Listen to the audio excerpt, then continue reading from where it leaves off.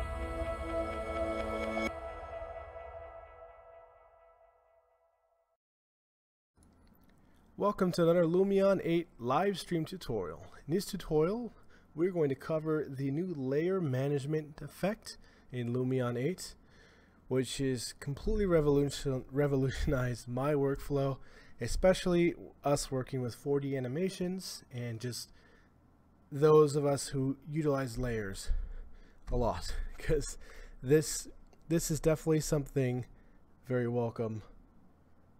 Before I really start talking, let's jump into this scene here.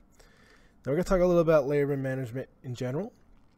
So here we have an example scene here, and I don't believe a lot is really set up in these layers. So really quick, there's a huge advantage on large scenes by setting things up by layers. Sometimes scenes get so large, our frames per second go down really low, and it's just annoying to work with, and it's hard to preview things when it's going so slow. It's frustrating. But being able to have things organized by layers really helps speed things up, clears out things that we don't need to be seen at the moment. So really quick, I'm going to organize this scene right now. So we're going to learn a couple things if you don't know about this before. I want all of my trees, for example, to be on one layer. So I'm going to go select all objects in category. So grab all plantings at once. Now I'm going to click on, I'm on layer 2. I'm going to go move selection to layer. Let's go ahead and name this trees. Just have cap locks on. So now we can turn them all off at once.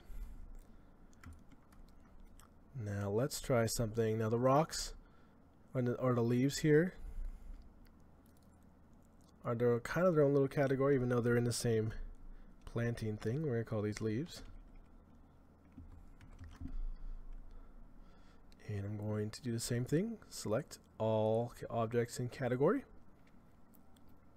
and move selection to layer. Bam. Oops, gone.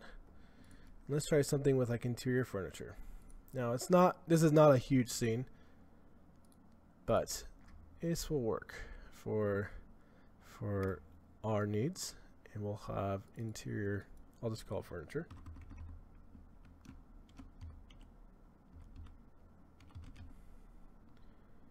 Move selection to layer, turn off, and let's add the actual model itself. So house, go to imports, select this right here, and bam, our whole, oh, looks like we got some stragglers here. I'm just gonna go ahead and find my filters here, just throw these into the trees. There we go. So this is a managed scene. There's trees, there's our leaves, here's the interior objects, and the house. So say this was a big object, a big building, or your hardware just is struggling on even the most basic things. This is a great way. I mean, there's a lot of people who work on laptops or older computers. Everything new just seems to add, cost more and more in performance. This is a great way to minimize that and get the best performance out of your card. So now I'm going to show off this effect. So here's our scenes here. Looks pretty barren with all the trees here. So the effect is called layer visibility here. I'm going to make sure we show it. It's in with the animations, which these are off, of course, for still photos, and it's layer visibility. So what you can notice is gone is the hide layer and show layer effect. Now, I used to utilize, those of us who followed my 4D animation tutorials, you'll know that layers were very important. And we would add multiple hide layers on each layer, and each one had its own slider to control. And show layer, that's just if you want one layer to overwrite everything. It'd be the only thing shown, which I never used. They've combined basically all those into one, and this is like a dream come true, really. Here's the layer visibility effect. So as you can see, we get all the layers on here, and they're even retain the names. Before I would have to double check what layer 16 was. Now the names all come through. And in fact, it's showing 5, but sure enough, if you add up to all 20 layers, I'm just going up to 11 here, you'll see they all show up in here. So in this scene, we can toggle trees on and off, leaves on and off, and furniture on and off. And so we want this one to be all barren. We want this shot, let's go layer visibility again, to have furniture on. In this shot, we want to have our trees on, but no leaves or no furniture. I'm not sure why, but this just kind of the idea. Oh, that's actually a really cool looking shot right there. Let's just add our leaves. Wouldn't make sense with no trees, so let's just add our interior furniture.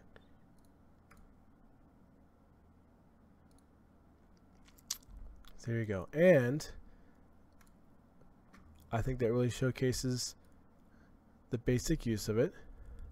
What's also nice is that the way these are keyframed, let's go ahead and do this shot here where we want the trees to pop on.